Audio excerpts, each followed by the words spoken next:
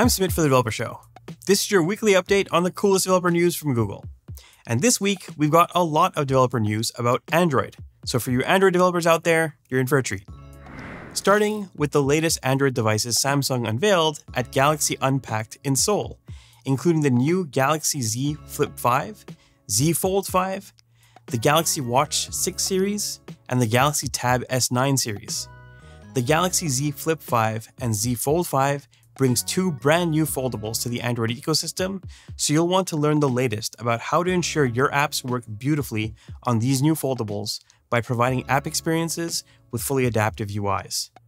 Check out the post for the top recommendations on how you can adjust your app layout and behavior based on device configuration and available features rather than the physical type of the device, so you can give your best app experience to users on these new foldables in the Android ecosystem. This week, we've redesigned the Play Store with 4 major updates to help users find high-quality large-screen apps on Play, including refreshing app listings pages, ranking and quality improvements, streamlined store navigation, and a split-screen search experience.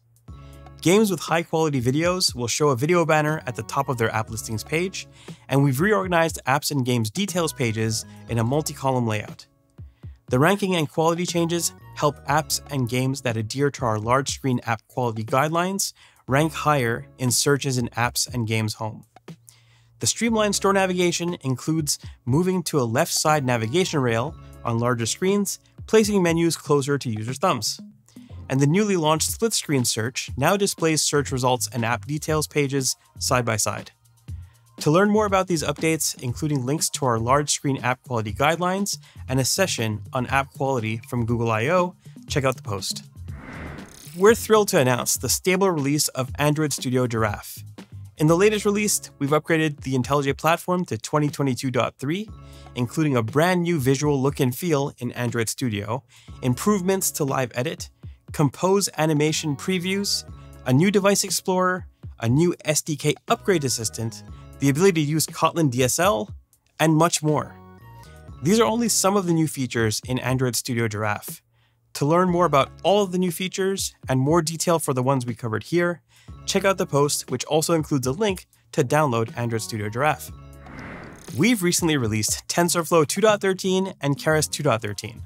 The biggest highlights here include publishing Apple Silicon wheels, which means when you install Tensorflow on an Apple Silicon Mac, you'll be able to use the latest version of Tensorflow.